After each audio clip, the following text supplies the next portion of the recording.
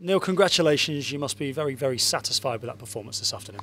Yeah, I think they'd beaten a lot of teams above them on the way here, and they were doing well in their league, so you never quite know what to expect. I think they came and tried to have a go, play two up, but I thought we were very professional.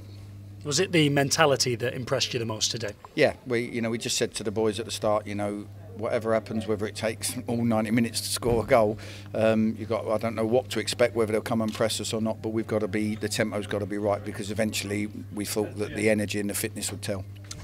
You were always, I think, well worth that 1-goal lead when it finally did come after 32 minutes, but given the nature of it all today, did you feel a little bit for their goalkeeper in the grand scheme of things? Well, I think, to be honest with you, at one point I thought it's not going to be one of these games where the goalie has an absolute worldie, because he'd made so many good saves up until then, so it was unfortunate for him that the first one went through, but like you say, well deserved. And even at 1-0 and 2-0, you still think if they get one, they can get their tails up. So I'm glad we carried on, put the foot to the pedal, so to speak. Yeah, Jim O'Brien didn't seem to mind at all in his celebrations. Tom Crawford played really well today, got man of the match as well. Can you talk a little bit about his performance? No, excellent. He's fitter, stronger than he was. He's got more. I don't know what the word is. He's learnt more without the ball. That he can't be a free spirit in there, and he's doing a lot more of the nitty gritty stuff. That's why I played him with Doyley, because Doyley don't let anyone get away with anything. So it's just worked out well, and we've managed to give a breather to one or two as well. You mentioned Michael Doyle there. 800 career games. Today was his 800th. For people that haven't played the game professionally, that seems like a big number. For somebody who has played the game professionally, I imagine you think about your legs and your ankles and your knees even more so. Well, I think I played about 450, and it took a lot to get through them 450. It's an inspiration, and to be honest with you, he looks after himself so well. If there's anyone that can get through 3 games in a week, he's the guy. He takes care of his body, he knows what he needs, but he doesn't stop running around. He's got the lung capacity of God knows what. He doesn't stop running, but he is. I'm glad I've got to work with him at some point during his career, because he's an inspirational man. Scott Wilson comes off the bench, gets a goal with virtually his first touch. How important is it for a striker to get off the mark so early as he did? Yeah, I think so, and right game, obviously. That's why we was pushing to try and get the deal done by yesterday morning, so that we could put him in the squad and use him today. And I think the goal showed what he's about. He's just got that pace. He likes to get in behind people, and as soon as he got in, I fancied him, because all the footage we'd watched, then 1v1s he gets in on, he's normally pretty lethal.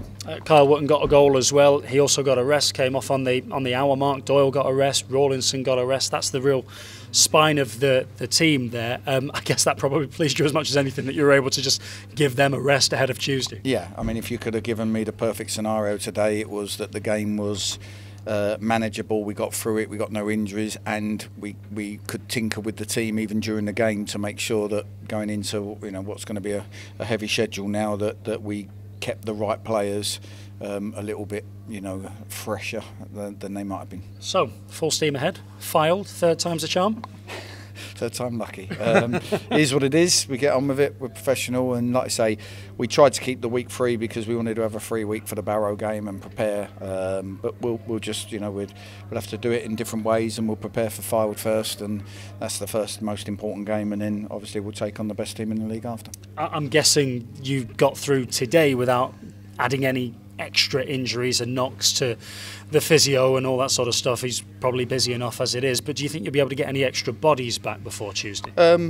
Tuesday might be a bit soon. I think Saturday's probably the aim for maybe 1 or 2. So, Alex, we just can't seem to get quite over the line with him. Damien McCrory's back on grass and doing near enough everything now. So the plan for him was that he was going to try and come back into training on Tuesday with the squad, with a view that he'd get 3 days prior to Barrow and could be in contention. Obviously now we've got the game Tuesday, we'll work out a different plan. Fylde and back, Barrow and back. Presumably you are going up and back. You're not going to stay up there before Barrow because the finances won't allow it. No, and I don't think it's the right thing. I think the players would get bored. I think it's too long. You just do your journey. We've got loads of different strategies on the coach that we do to try and speed up the recovery process, and sleep's important. So we'll work out a schedule and try and get to both games in tip-top condition, and it doesn't stop after that. We go Tuesday again, then Saturday again. So we're looking forward to it. We've already had a chat about it, and the boys, we've said, look, we're going to need everyone now to stick together, and let's be excited by the challenge. And just finally, other than an extra 2 midweek games. What does the semi-finals of this competition mean to you? Now we're here, so like I've mentioned before, at first you kind of you get through the early rounds, and now we're where we are. We want to win it, and let's see who we draw. It's quite exciting. It's exciting for the fans, and hopefully we can go into that last 4 weeks of the season, still in with a chance of the playoffs, and still in with a chance of winning this, and that would be just reward for the fans for the tough season they've had. Congratulations, Neal. Thanks for your time. Thank you. Are the players starting to talk about Wembley at all? I don't think they're starting to talk about it. I think they're excited by the thought we could get there. I think if you gave them a choice, we'd rather get there in the playoff final.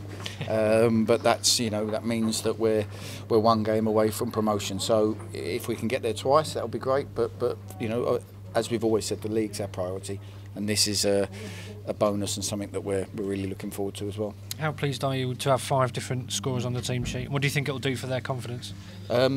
Great, and I just thought the goals were really good. If you go back through the goals, some of the passing and moving in the build up to them, was really good, and the finish was good. And like we say, we could have had several more prior to that. So really pleased with the professionalism and the energy and the tempo we played at. In terms of Scott Wilson, you brought him into the club. Just tell us a little bit about that move and how that came about. Well, obviously we've brought 2 young lads in who both did really well today. But we just wanted, when we looked, we thought if we're going to bring somebody in, we didn't want somebody who was just brought in as an extra number. We wanted to try and bring somebody in who could, effectively push any one of the other 3 out of the team. And Scott's got a pedigree and a goal scoring record that we liked. He's played at the level, he's played at the level above, and we just thought, he's very similar to Wes. He's got that yard of pace, likes to get in behind, and we just thought he'll bring loads to us. So if he starts like that, and then hopefully it drives Christian on and Wes on and Kyle on, and everyone does better because they know their place isn't secure. I just got to ask you about injuries. Alex Lacey, what is the problem with him at the moment? It's his hip flexor. We just can't, we can do most things, but we can't go over that line. Longer passes, still catches a bit. We can't quite go over the line. We've had it scanned, we've had it looked at. There's no damage in there that's a risk. But obviously Alex has got to feel like he can get out of first gear and do what he needs to do, and we're not quite there yet. So we're all a little bit frustrated, including Alex. And we've tried various different techniques of a few days rest, and then trying to push it, and nothing's quite working at the moment, but we'll get there. In terms of others, Regan, Ben Turner, people like that? Well, Ben Turner will be back on grass next week, so he's a little bit ahead of schedule. Regan's back running, but obviously needs almost a full pre-season.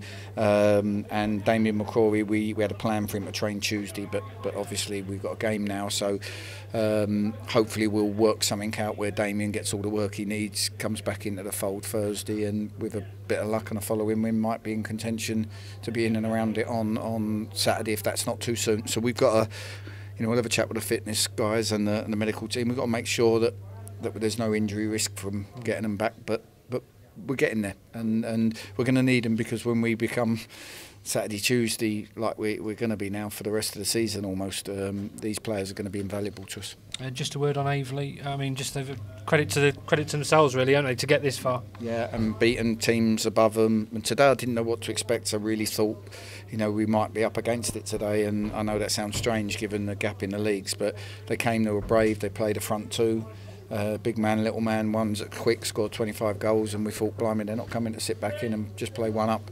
They went for it, but I thought right from early on we caused them problems, and that's why we do the patterns of play and training and the movement, so that we can try and solve the scenarios, and I thought we did it really well. Joel Bacon came in today, left back for his debut. How do you think he got on? Because he did show flashes of why Cardiff rate him so highly. Yeah, I thought so. I thought it was the ideal game to bring him in at. I didn't think Hartlepool away was the best game for him. I thought this was a good one. It gives him a taste of it in front of our crowd. And like I say, hopefully it will stand him in good stead, get his fitness levels up, and now he can help us out in this running. Now, are you getting excited for Wembley? No, I'm excited for Filed away round 3, one game at a time. Don't look over there and it'll all go wrong in between. So just next game, and we got so many games in between now and the semis. We'll worry about the semis when they come. I'm interested to know how you keep everybody's focus at this time when inevitably everyone's going to be talking, just 2 games away from Wembley, but you've also got the league campaign at the same time. I think if you spoke to us all, the league's the most important thing. You know, we don't want to. It's no good getting a Wembley in this trophy and finishing 12th or 13th. That's not what we want. We've got to try and hang on in there, you know, and plough through this schedule and keep digging in and picking up points and staying in there, because, you know, by the end of the day we could be God knows where 12th and having to climb back into it again. And it's all very well having games in hand. You've got to win them and pick up points. So focus on that. The lads know that's our number one, and they know that's what we want to achieve. And the cup's a real bonus for everyone. How challenging is this running going to be in terms of physical demands, fitness, etc.? Yeah, absolutely. And you know, I know people always wonder what goes on in a manager's mind with team selections, but you know, you're going to have to trust me that players, not any player can play all these games, and there's going to be times. Like no. There's going to be times when, you know, Carl Walton can't play, or Wes Thomas can't play, or Michael Doyle can't play, or Connell can't play, and people will wonder why you've left them out. They're not machines, and if we keep flogging them, they'll break down, and we have to make sure we get the balance right at the right game. So it'll take a lot of planning, and you never know who's going to get injured in what games. So you'll have to adapt to that as well, but at least we'll have a plan going into them. Just on the word on Fylde, how disappointed were you to be going there again on the Tuesday? Because as a manager, I imagine you wanted the 3 week to go into such a big game at Barrow. Yeah, that was the aim. There was a number of reasons. Number one, we felt that the weather forecast for this weekend was that horrendous, with another storm coming in, that we didn't want to go up there a third time. And we didn't want to have both times we've gone, it was 50-50 the whole way up there. So we felt we don't want to go into a game like that. So that was the main reason we thought the pitch will be better at the end of March when our availability. So that was why we wanted that. And after, obviously, the travelling we've done, they've pushed us, and the league have pushed us to play it, and you know, it's not our ideal choice, but we've got to get on with it, and hopefully we'll make all them journeys worthwhile when we, you know, if we can come back with something. I suppose the best thing is, from your point of view, Wes Thomas actually will be back for the Barrow game now. I suppose that's one blessing. No, Wes is actually back for the Fylde game. Okay. So Wes this was his 3rd game of his suspension. So the plus side of it, I suppose, is Wes missed one of the cup ties rather than the league game. So Wes will be back in contention for the Fylde game.